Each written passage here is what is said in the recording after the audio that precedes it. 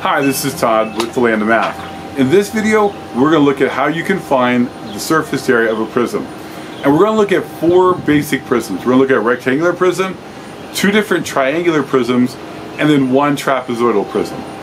In addition to all that, we're also going to look at a couple ways that maybe you can kind of shortcut, some shortcut ways to make it a little faster and easier when you're finding surface area.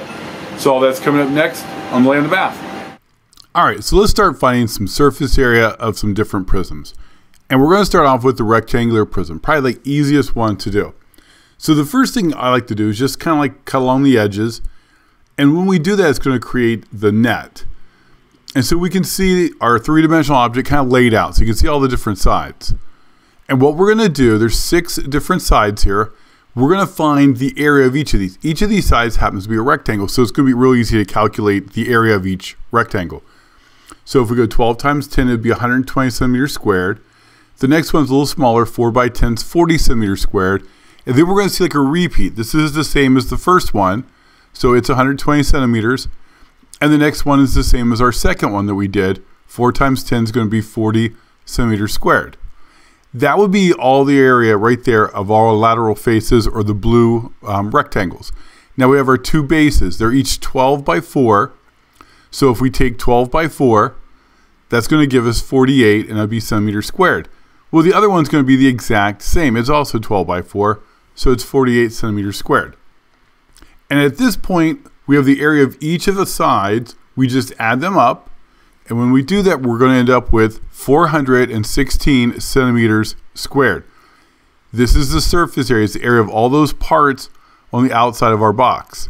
Now, there's other ways, like little shortcuts of doing this. So, for example, if you looked at the original item, if we just counted the distance that goes around the base, so if we go 12 plus 4 plus 12 plus 4, that's going to give us 32. And so if you just went 32 times 10, that would be 310 centimeters squared. Since we know that the 12 times 4 was the area of the base, we could just double that and give us 96. And now we just add those 2 up, and we end up with 416 centimeters squared. So you can get it both ways. The second way is actually kind of a little bit quicker. All right, so here's a right triangular prism. So just kind of like the first time, we're going to cut this up, and we're going to get our net and kind of lay it out. So you can see all of our different dimensions. We have 3 rectangles, 2 triangles. So if we just go through here and find the area of each of the sides, and then we'll just kind of add them up. So the first one is 6 by 10. And we know 6 times 10 is 60. So that's 60 centimeters squared. The next one is 8 by 10. So that's going to be 80 centimeters squared. And then that leaves us with the last one, which is 10 by 10. So it's actually a square. And that's going to end up equaling 100 centimeters squared. So again, that's the area of all the different sides that we consider our lateral faces. So now we need to find the area of the triangle. So the formula for area of a triangle is 1/2 times base, which in this case is 6, times the height of the triangle, which is 8. And when we do that, we end up with 24 centimeters squared. The other one is the exact same. And now all we have to do, because we found the area of all 5 sides, we're just going to add them up. And when we do, we get 288, and that's going to be centimeters squared. Just like the last one. So this is going to be our surface area. But just like the last one, there's actually like a little shorter way or another option to do this. So what we can do is when we're looking at this, if we just add up the distance around the bases, which is 6 plus 8 plus 10, that's going to equal 24. And we can just go 24 times the height, or 10, and that's going to give us 240. So that's the area of all the lateral faces. And now we know that when we did 1/2 times 6 times 8, we got 24. Well, what we can do is just double that amount. So just take 24 times 2, and that's going to give us 48. So the 2 bases equal 48 centimeters squared. When we add those 2 up, we get 288 centimeters squared, just like above. So next we're going to find the surface area of an equilateral triangular prism. So that means all 3 sides of the triangle are the same. So just like before, we can cut this open, find the net, and we can use that to help us out. So you see there's 5 sides, just like the other triangular prism, and we're going to find the area of all these. Well, this one's kind of easy because each of the lateral faces are going to be 6 times 10, and it's going to equal 60 centimeters squared each time. Now we have our triangle, and we know to find area of a triangle is 1/2 times the base, which is 6, times the height, which in this case it's 5.2. When we multiply that all together, we end up with 15.6 centimeters squared. The next triangle is going to be the exact same. Now I'll put the numbers down, but it's going to equal 15.6. If we just add up all those 5 sides, that's going to give us our surface area of 211.2 centimeters squared. But just like before, there's actually other options here or other ways of doing this. And sometimes these are actually a little quicker or easier.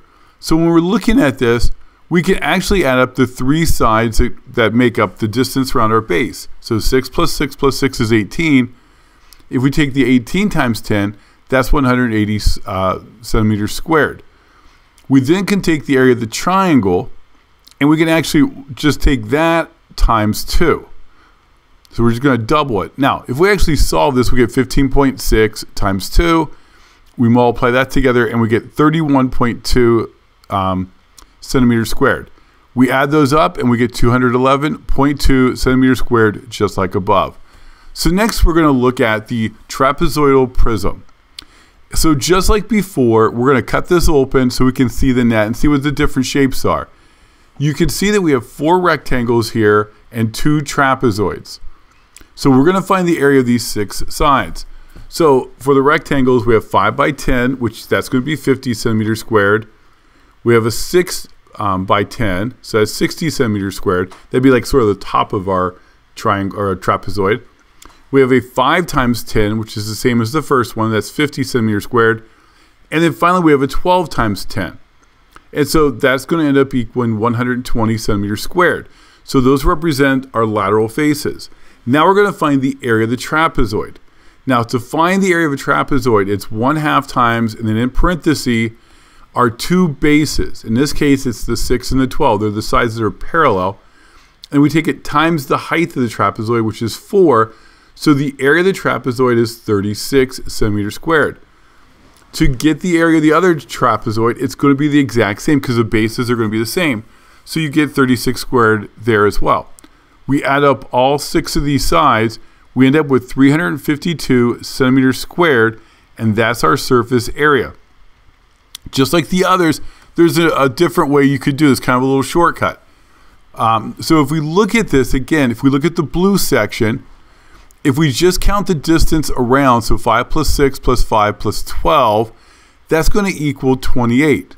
And so we can take 28 times 10, and that's going to be 280 centimeters squared. So that's going to be a little quicker than what we did above.